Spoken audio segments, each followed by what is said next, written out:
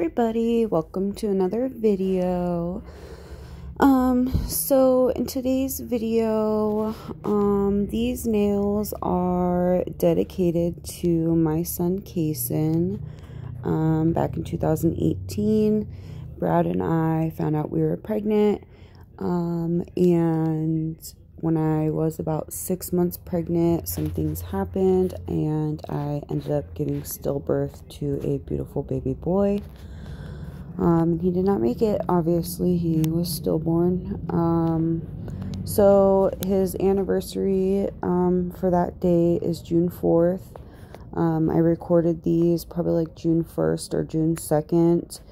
And while I'm doing the voiceover, it is June 5th. So every year I like to do a little nail set for him, and then we, do our own celebrations for him and stuff. Yeah, I don't want to get too much into that, here on YouTube. That's a vulnerability that I will not get into, because if somebody tries to throw that back in my face, I will absolutely shut their shit down, and they will see a side of me that I do not want YouTube to see. It happens, people.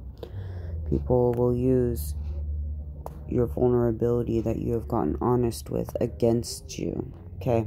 So, just be mindful of that, guys. Anyways, so, I forgot to show these colors. They're all Glam and Glitz colors, and they all glow. The glitter is one of my most favorite glitters that glows. I'll put them in the description box, the names of them. And then this blue, so this blue marbles quite a bit, and it works better when you kind of paint it on how I'm doing right now. Some colors you can use bigger beads and kind of just bring them down the nail and use them kind of how you would use like a nude acrylic. This, on the other hand, you can see the marbling right there. And so it's more or less you work really wet beads and then you kind of paint it on. And so that's what I'm doing here. It was different doing this. Like, I'm used to, getting a little bit bigger beads and then waiting for it to polymerize, and then, just definitely working with it different. But yeah, do what you gotta do. So anyway, I put some glitter on the thumb and the pinky to do a peekaboo nail. And dude, these nails glow so freaking bright. I love them so much. Sorry if I sound a little tired, guys. I am absolutely exhausted. My eyes are swollen from crying. And me and the hubby just had a very exhausting day yesterday, and it's still just kind of lingering over into today, really. So anyway, these nails were fun to do. I recorded my other hand as well, and those will be coming out after this. And I stuck with the same kind of glitter and that other light kind of color that you'll see in here, so it just kind of matched and flowed together. But anyway, so these were definitely fun. And yeah, I will just kind of let you guys watch some of this application. This is definitely an acrylic design, and then I do some stuff after. And with these nails, I couldn't, like, I didn't have a plan with them. I just knew what colors I was going to use. And so I was just kind of going with the flow. And so if I didn't know what I wanted to do yet on the other nails, I went in and I capped it, the nails that were already done. And I also did that because with this monomer, I'm using dynamic nail supply monomer in this video. And I'm basically done with it, and so I'm going back to my Glam and Glitz.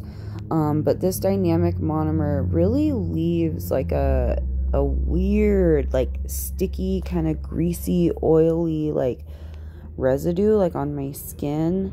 And then almost the nails get kind of like sticky. Like if you've ever worked with an odorless monomer and it leaves kind of like that like sticky layer that you have to file off, Dynamics monomer does something similar, just not as much, but everything sticks to it. And so if I am encapsulating nails, I don't like to do it at the end, because by the end of doing the rest of my nails, I have so much lint and dust and hairs and just little things stuck to it, stuck to the nails. So I really just try not to do that. So yeah, and this one I ended up just kind of capping as I went. And then as you see, I'm coming back here on my thumb. These take a while to dry. They were definitely slower setting, so I wanted to add more to it, but I needed it to dry first. So and then I'm using my Mia Secret to cap these nails. And I'm using my Koopa size 10 brush. I don't use this brush very often. It's a nice brush, but it was crimped slightly off. And so it just, I don't know, it messes with me sometimes. But anyway, my doggy needs in. She is telling me, let me in. But anyway, so that's what I'm doing with these nails. The rest is pretty self-explanatory. I just kind of do acrylic designs. I do some peekaboo nails, some solid nails, and some ombres. And yeah, I will let you guys go ahead and just kind of watch this for a little bit, listen to some music and chill. And then I will pop on when I feel like I need to.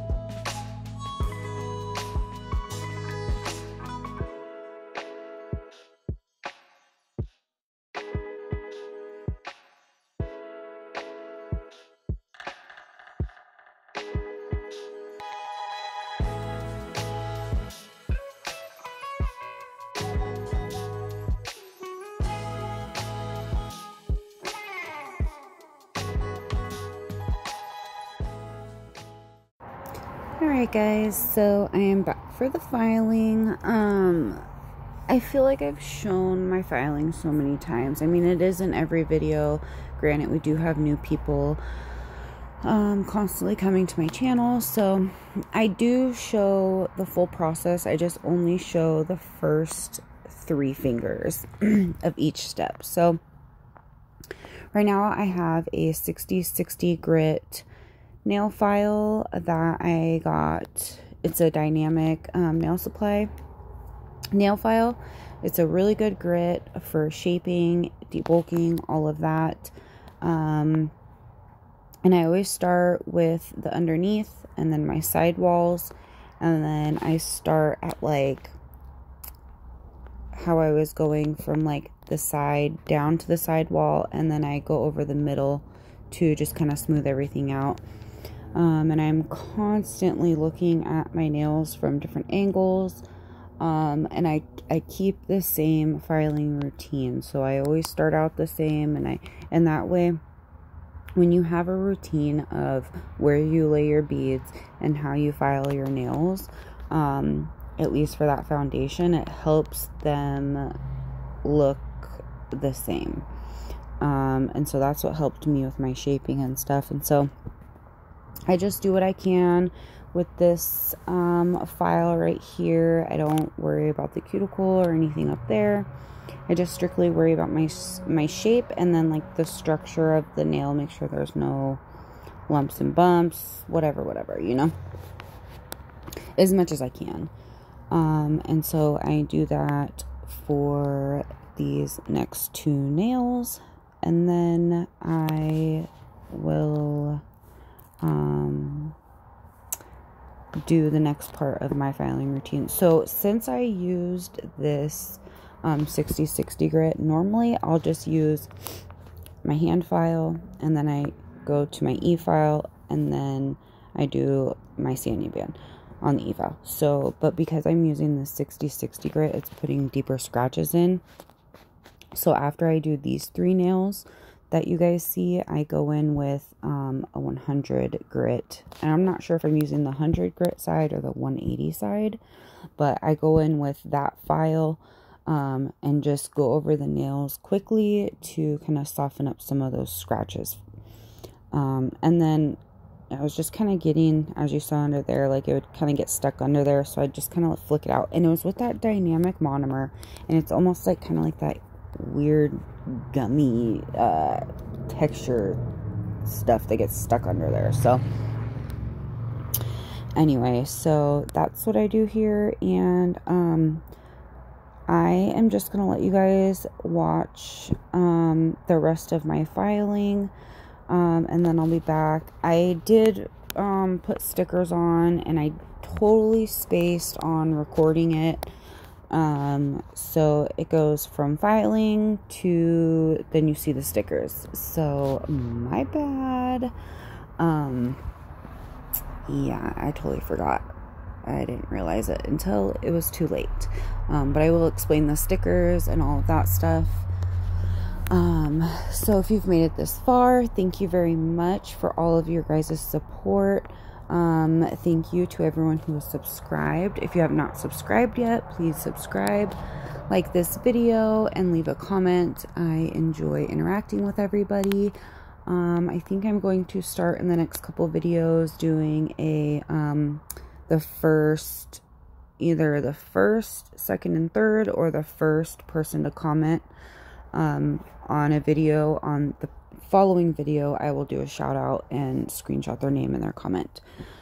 Just something kind of fun for you guys to look forward to in the videos and stuff. So anyway, I just wanted to touch base with all of that. Thank everybody, and I will hop back on in a bit.